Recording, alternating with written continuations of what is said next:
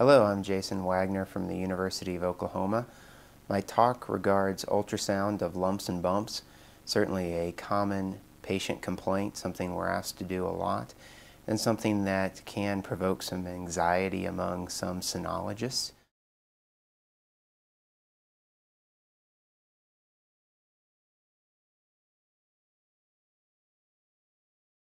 Ultrasound is an excellent way to evaluate superficial lumps and bumps. With regard to this lecture, I have no relevant financial relationships to disclose. This is the diagnostic algorithm that we use in the ultrasound evaluation of a lump or a bump, and this is also the outline for this talk. We'll go through all the aspects of this algorithm, beginning with the clinical exam and ultrasound evaluation of a superficial lump or bump. For this evaluation, we begin with a focused history and palpation of the lesion. This is very helpful in establishing a differential diagnosis. For the ultrasound examination, we usually use a high-frequency linear transducer to begin with, and in certain parts of the body, such as the thigh and the trunk, it's important to also use a low-frequency transducer to make sure you're not missing something deep. A mound of gel and a light touch are important, and it is good to correlate palpation of the lesion with ultrasound, just like you would do in a breast ultrasound, to confirm that you are imaging the thing that is palpable. This case is an example of why it is important to look deep. This was an elderly female who presented with a groin lump, and you'll see here on this image taken with a high-frequency linear transducer that there is a normal appearing fatty replaced inguinal lymph node. However, the deep tissues do not have a normal appearance. When we subsequently looked with a low-frequency curvilinear transducer, we saw this large, round, solid, partially cystic mass that is seen here on this subsequent contrast-enhanced CT performed because the patient had a contraindication to MRI, and unfortunately for this patient, this was a large sarcoma, which could have been missed had we not looked deep. So in the thigh and in the trunk, it is important to also use a low-frequency transducer and look deep. An extended field of view scan can be very helpful with superficial larger lesions such as this fairly large deep subcutaneous lipoma. Color Doppler is an important part of this examination, but it needs to be optimized appropriately. And the three major parts of optimizing this are: number one, to decrease the scale; number two, to increase the gain, and it's helpful to potentially increase the gain all the way up to significant flash artifact, and then slowly decrease the gain to where there's only a minimal amount of artifact. And then finally, to not use a heavy hand. These two images are both taken with optimized scale and gain. The only difference between these two images is the amount of pressure placed with the transducer. And this was not a large amount of pressure, it was just allowing the weight of the transducer to be transmitted onto this small superficial normal lymph node. And in this subsequent image, the weight of the transducer is picked up off the lymph node, barely maintaining skin contact, and you can see that we see blood flow much better. Lesion localization is key for establishing a differential diagnosis and establishing therapy in many cases. The major components that you should be aware of are the epidermis, the dermis, the subcutaneous fat, the deep fascia, and then the muscle below it. And localizing a lesion into those particular levels is very helpful. For instance, this is an intradermal squamous cell carcinoma. This is within the subcutaneous fat and just was a seroma.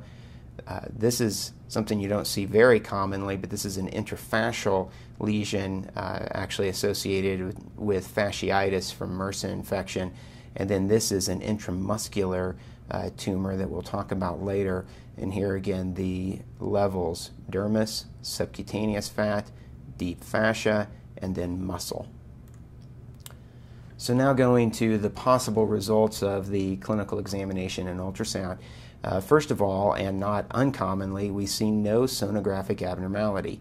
Usually this ends the issue, and we just recommend clinical follow-up with a repeat imaging if there's a concerning change. However, in rare circumstances, if there's something really suspicious about the patient's history or the examination, we will suggest an MRI or a CT. The next possibility is making a specific non-neoplastic diagnosis. And it's important to recognize that a good portion of things that present as a lump or a bump are not a neoplasm. And we're going to go through all of these specific non-neoplastic diagnoses before we end up with neoplasms at the end of this discussion. So beginning first with foreign bodies. Foreign bodies are well visualized with ultrasound in most situations, and certain things such as wood can be very difficult to visualize with X-ray, and ultrasound is the preferred modality for evaluating these. Here you see a small little splinter. Here's a much larger piece of wood. You will see in both of these there is an echogenic structure with some deep shadowing, but with both of these the deep shadowing is observed better when the transducer is oriented perpendicular to the long axis of the foreign body, and then you can see the shadowing better. And this looks really a lot like an intrauterine device because that is a foreign body. Here's a piece of metal and a piece of glass. Metal can have either deep shadowing or a reverberation type artifact, and glass is more common to have a reverberation type artifact, but the common theme with foreign bodies is an echogenic structure with deep disturbance of the sound beam. Here's an example in a movie of a metallic foreign body. There's a little twinkle artifact with color. You can see as we go through this movie there are parts of this foreign body which shadow and parts of it which have a comet tail artifact, and this is a bullet in the supraclavicular fossa, as you can see on this chest radiograph. Going on to hernia. This talk does not extensively discuss abdominal hernias such as umbilical and inguinal hernias, only to make the point that if you are imaging a lump in an area where a peritoneal hernia is possible, to make sure that it's not a hernia, because the treatment for a lipoma and a hernia are quite different. It's important to make that differentiation. Some things to note about hernias: they often will change in size, but not always change in size with maneuvers such as Valsalva and upright imaging. And not uncommonly, you'll see some shadowing at the edge of a hernia or in the neck of a hernia, and that is a feature that is not seen usually in lipomas, which can be helpful in differentiation. Another hernia to consider is a muscle hernia, not as common, at least in my practice, as the peritoneal hernias. However, it can be seen, particularly in the anterior shin. The most common location is involving the tibialis anterior mid-shin, where this muscle herniates through a small gap in the in the deep fascia, with muscle tissue extending into the subcutaneous tissue. Often this little gap occurs where a small perforating artery goes through the fascia, and the classic history here is a painful lump that only occurs with exercise. And so to get this image, I actually had this patient run a couple laps around the building and immediately come back in, and we could image this for a few minutes and see this little muscle hernia.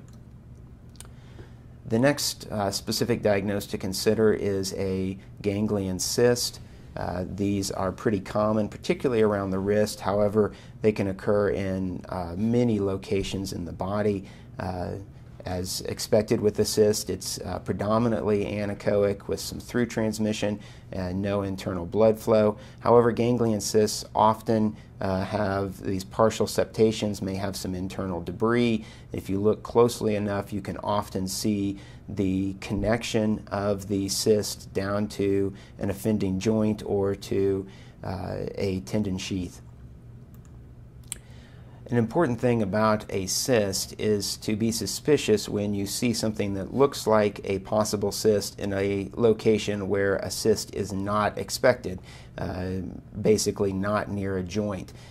This looked kind of like a cyst, but it was in the supraclavicular fossa, which is an unusual place for a cyst.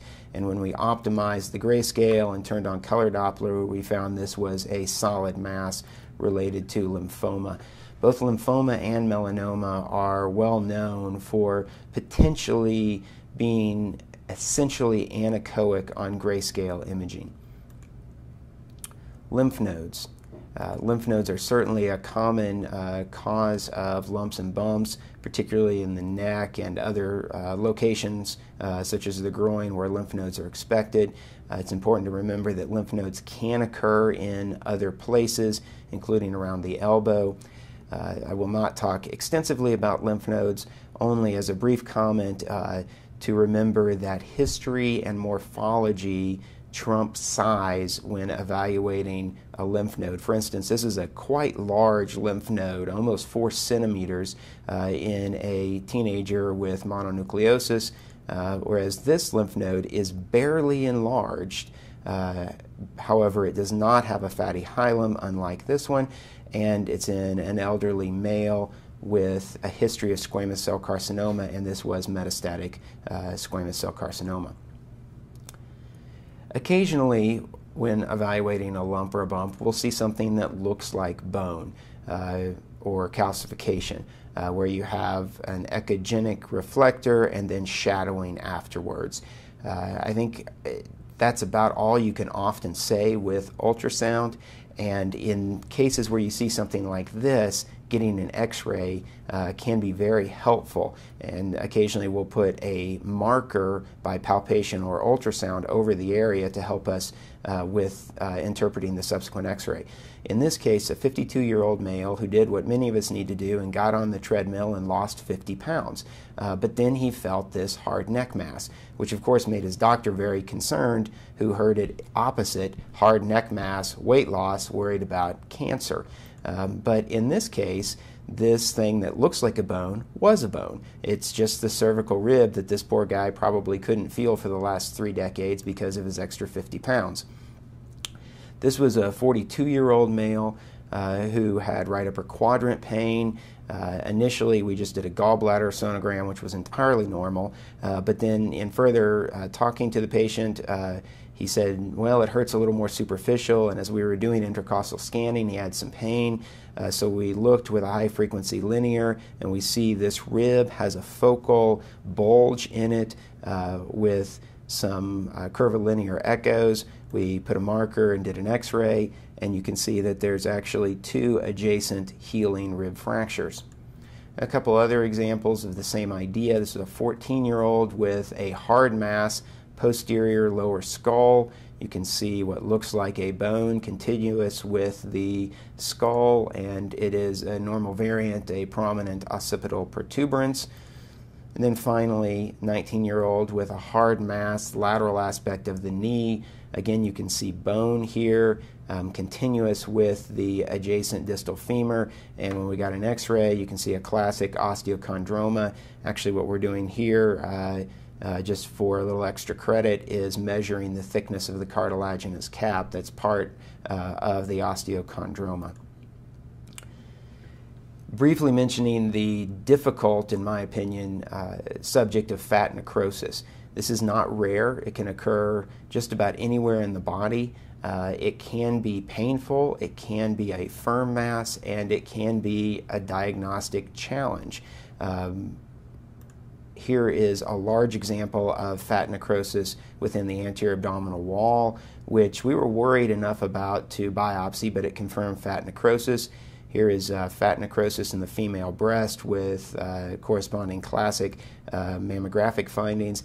And this is an area of fat necrosis after trauma in a young patient at the lateral aspect of the knee. This had also classic rim calcification on an x-ray. With fat necrosis, in my experience, it's fairly common to see some degree of shadowing. However, that is not true in all cases of fat necrosis, and that has not been consistently reported in the literature. My opinion on fat necrosis is it can be a challenging diagnosis, but the common thread is that it is altered subcutaneous fat that is palpable, may or may not have some shadowing, and may or may not be painful.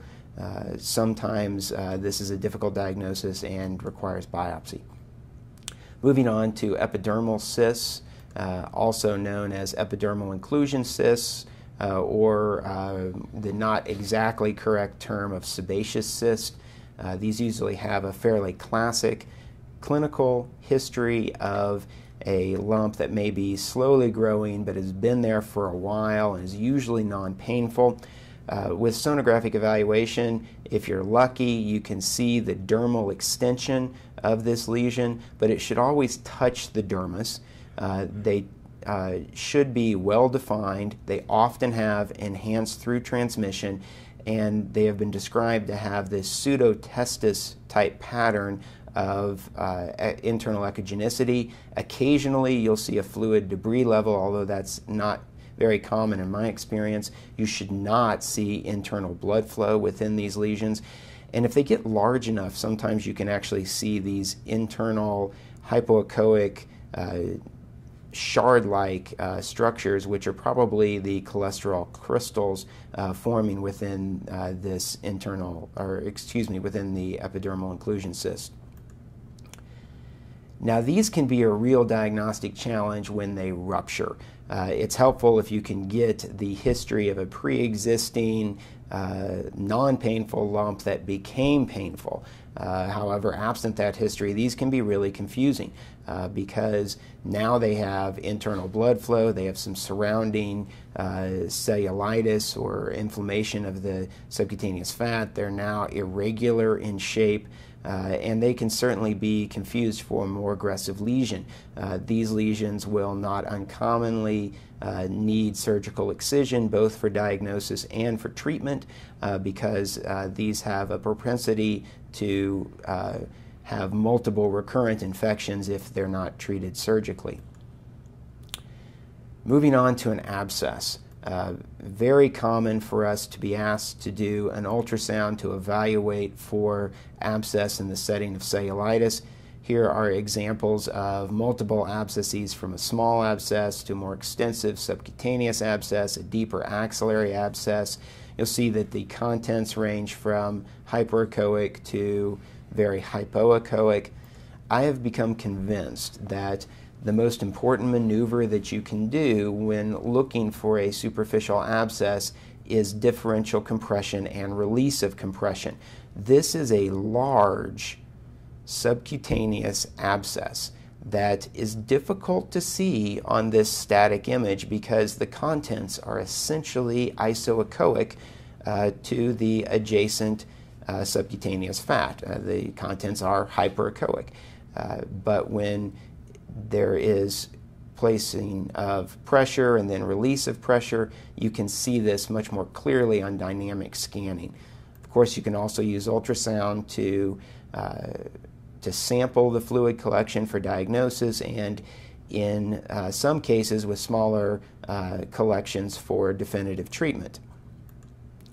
Here's another example of intramuscular abscesses. This is all abscess, and this is abscess. You can see the motion of this fluid, again with differential compression and release of compression.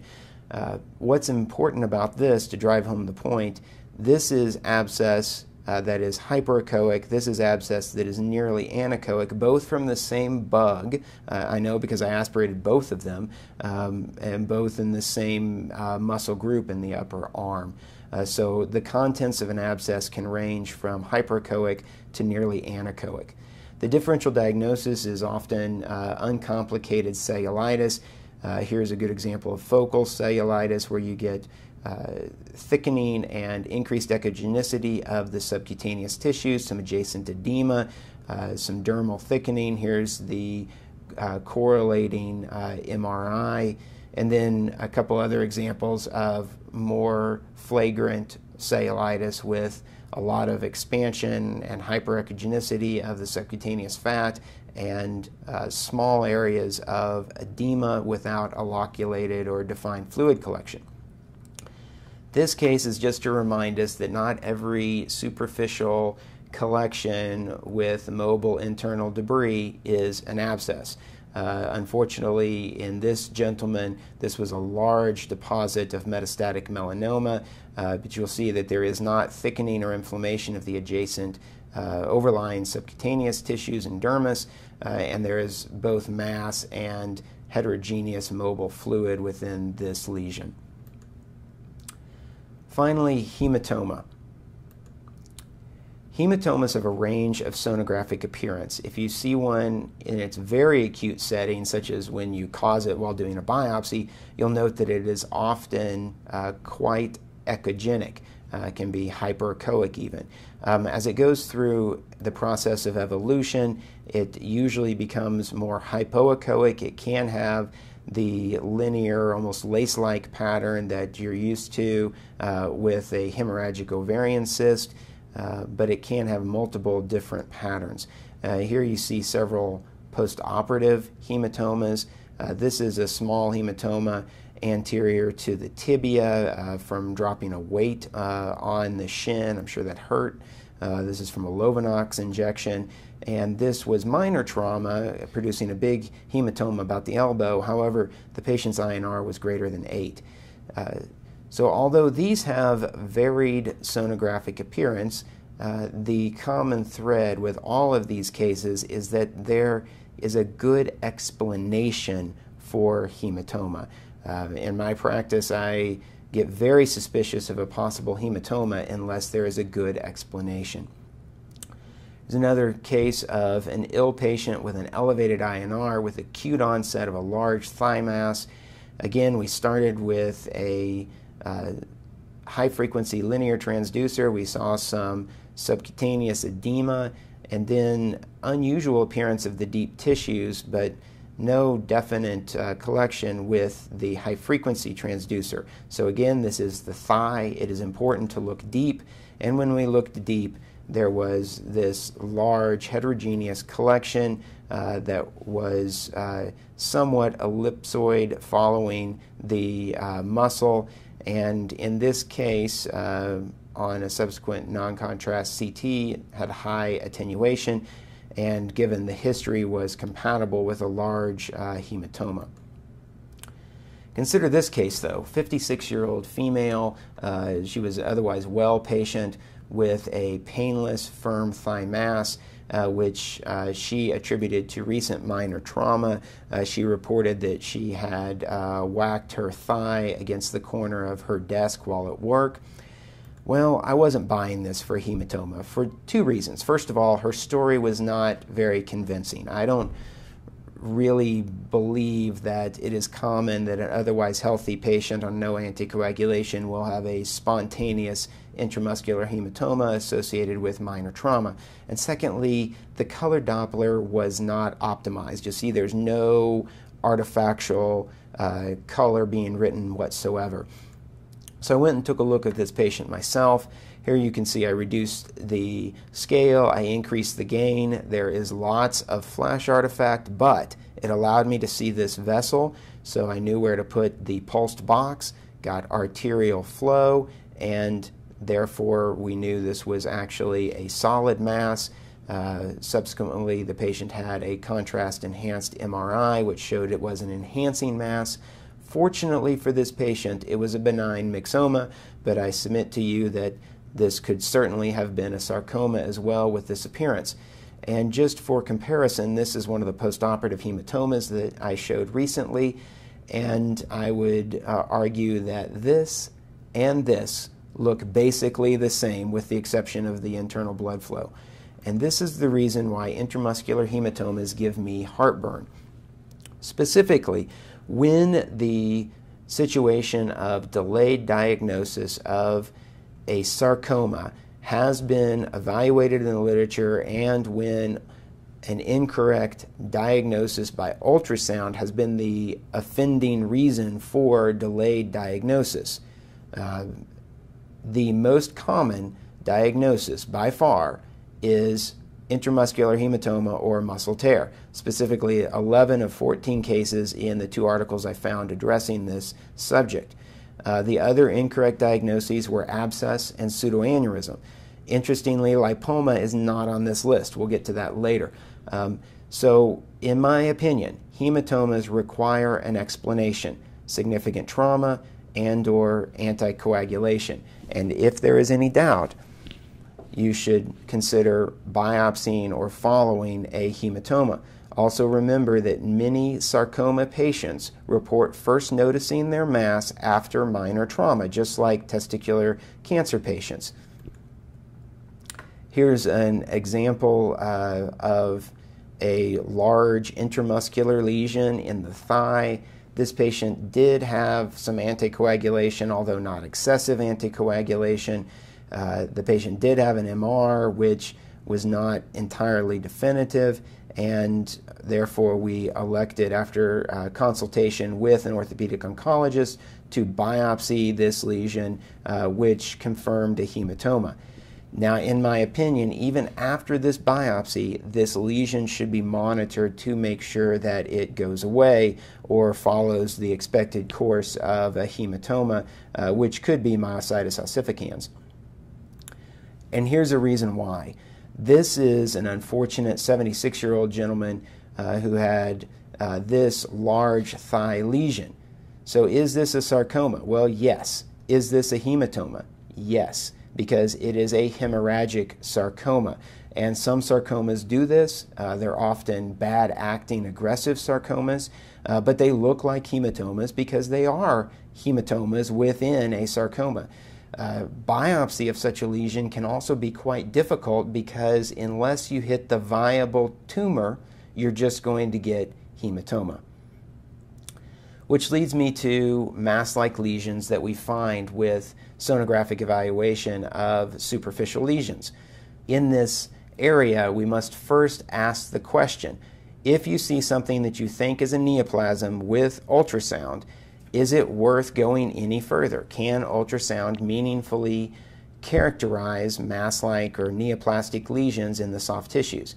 Well, that's a very good and important question that has been evaluated with several studies in the literature, including this study published in 2004 out of Michigan, which found suboptimal accuracy. Another study out of China in 2013 also found suboptimal accuracy. The study that my colleagues and I did and published in JUM in 2013, we found pretty good performance of ultrasound when we compared the initial diagnosis with the subsequent pathology. So what's the difference in our study and the other studies? Well, there are several differences. One of the differences is that in our study, almost all of the lesions were subcutaneous rather than intramuscular. And secondly, we did not require that ultrasound make a specific or histologic diagnosis. For instance, differentiating between the subsets of lipoma. That wasn't a requirement in our study, only that in our study we looked to see if ultrasound was able to put things in large categories that would guide management. The most useful clinical research study addressing this subject, in my opinion, was published in 2009 by a group out of the UK, and they looked at 385 consecutive patients referred to a sarcoma tertiary center for evaluation of a lump. All of these patients had ultrasound and were triaged into a benign or worrisome category. The benign category included lipomas that had no concerning features, were subcutaneous, and were 5 centimeters or less in size. And 79% of these 385 patients were categorized as benign findings and sent back to their referring physician for clinical follow-up. Some of these patients did bounce back for additional follow-up, but none of them had evidence of malignancy at a 2-year follow-up evaluation. The remainder of the patients, 21%, were triaged to additional evaluation, and most of them got MR. Of that, 6 were found to have sarcomas, or a total of less than 2% of the initial patients, which reminds us that although some patients presenting with a lump or a bump will have sarcoma, it is a small minority of the patients. And what were the worrisome features that led them to get an MR? Well, any mass greater than 5 centimeters or in a deep location, which basically means intramuscular, a painful or enlarging mass, a lipoma with strange sonographic features, or masses that do things like distort the tissues or have disorganized flow. So, if you find something that looks like a neoplasm, the first and simple thing is to measure it and see where it's located. If it's greater than 5 centimeters or it is deep to the fascia, intramuscular, in almost all cases, an MRI is the next appropriate imaging test, although a CT can be useful in some body sites or if the patient has a contraindication to MRI. But if it is a superficial mass less than 5 centimeters, I think the very helpful differentiation to guide management is whether or not it is characteristic of a lipoma or not characteristic of a lipoma. Because in general, things that are characteristic of a lipoma and superficial and less than 5 centimeters, in my opinion, do not necessarily need to be excised. That is based on other factors. However, most of the things that are not characteristic of a lipoma will at least be seriously considered for excision or needle biopsy or in some cases additional imaging. So let's look at lipoma. It is by far the most common soft tissue tumor.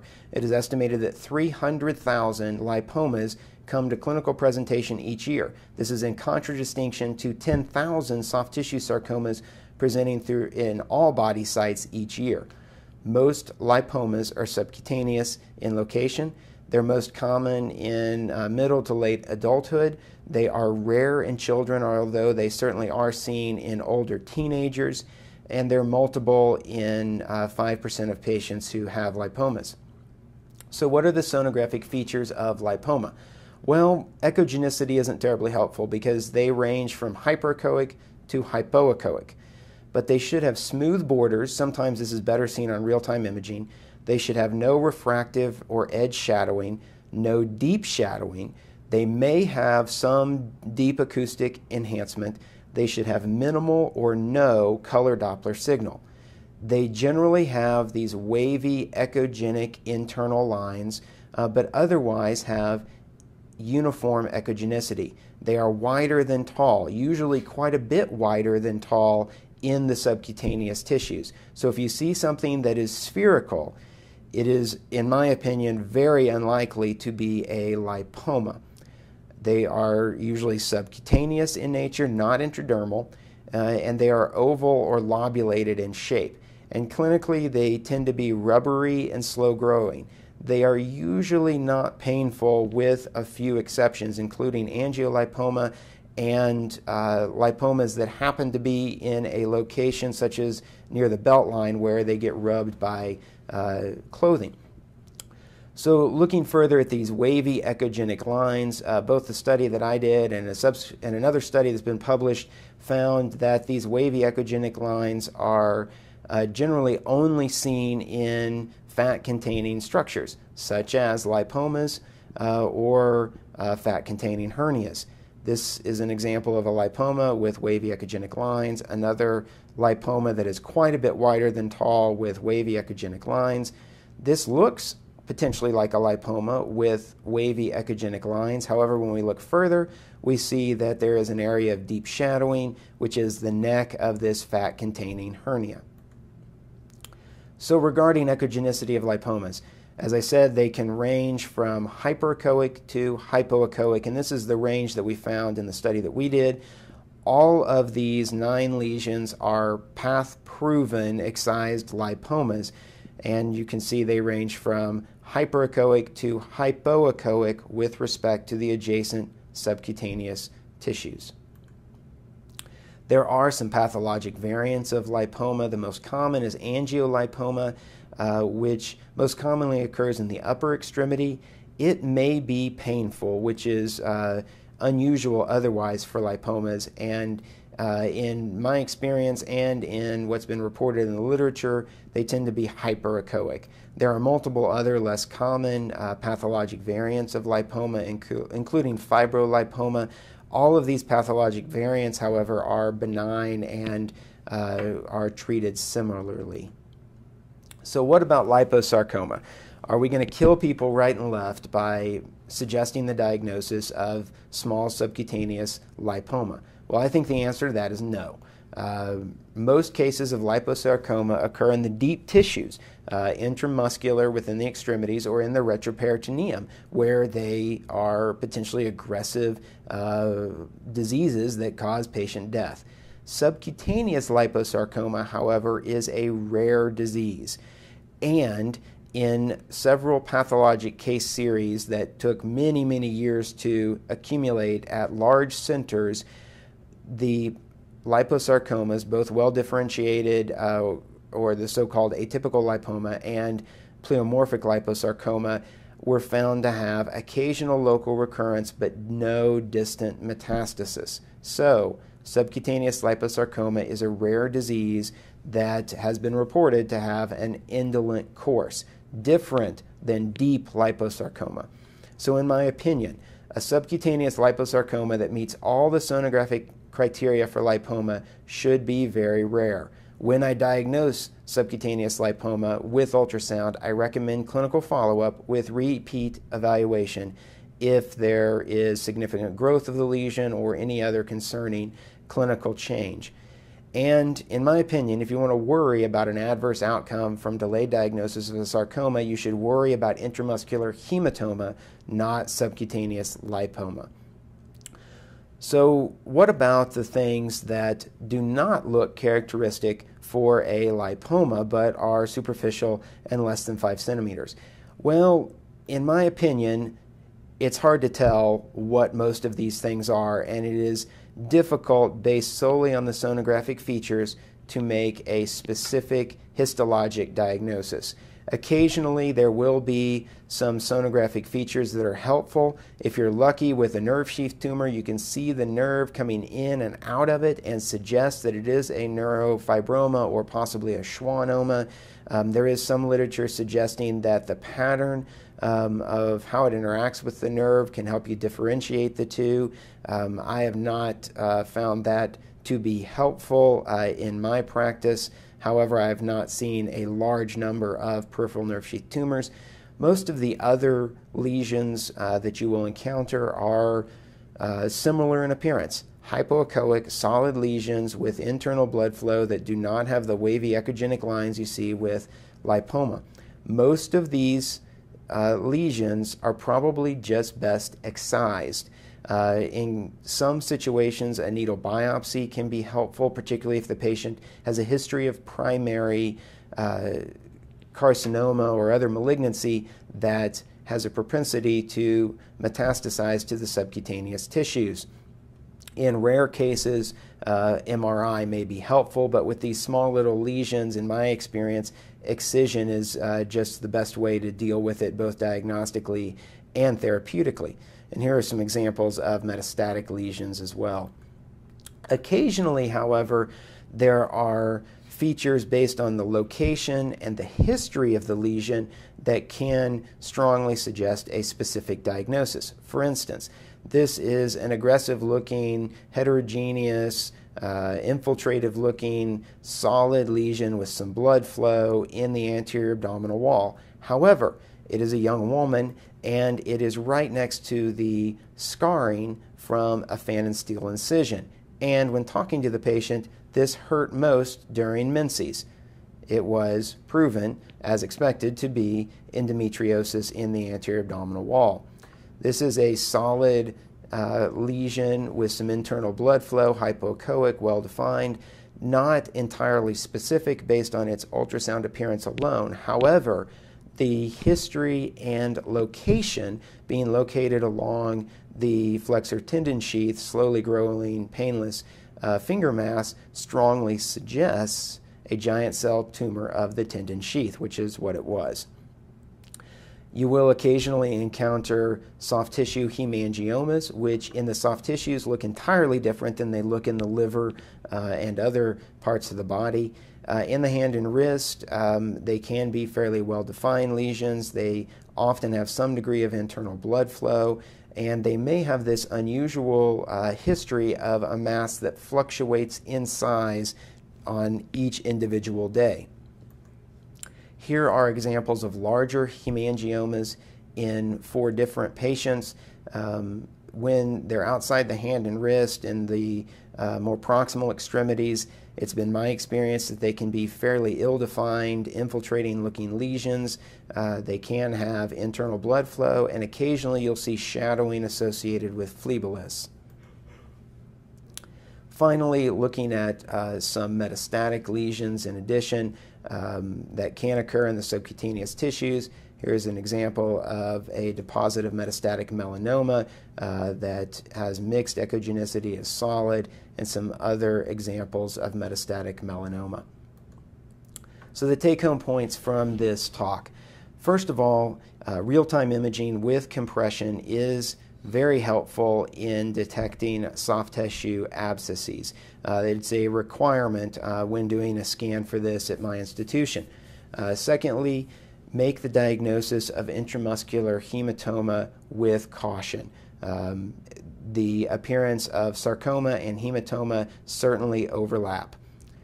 Solid masses that are deep to the fascia or greater than 5 centimeters often require further investigation. Usually this is with MRI. And finally, in my opinion, small subcutaneous lipomas can be diagnosed with ultrasound and can be managed with clinical follow-up. And I thank you for your attention.